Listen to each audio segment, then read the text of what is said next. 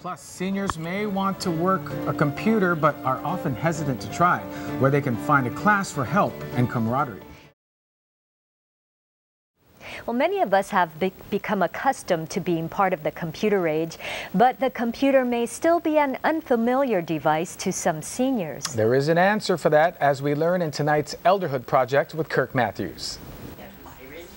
Here at Honolulu Community College Emeritus School, seniors become grounded in the basics of the computer thanks to the help of their peers. So we move at a pace that is comfortable with most seniors that are not as experienced as the younger people are in using computers. The students are interested in learning more about the computer for the same reason we all are, to keep up with what's going on in the world. They're primarily using the computer in addition to, I guess, with the computer, get onto the internet and they can get information. A lot of people are interested in health information, a lot of it in travel. In addition, Ed says the seniors like the convenience of making purchases online, being able to exchange email with children or grandchildren.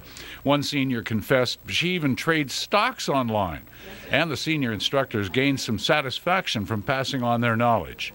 It's a rewarding experience to see the seniors laughing and working together because they learned a new skill. And my gratification is part of this. And why did Marion get involved with the computer?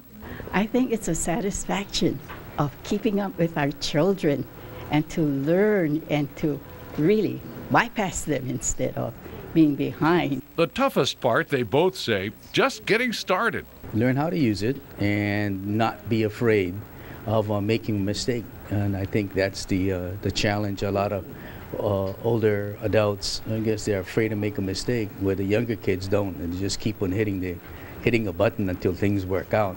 Kirk Mathews, KHON 2 News, Hawaii's news leader.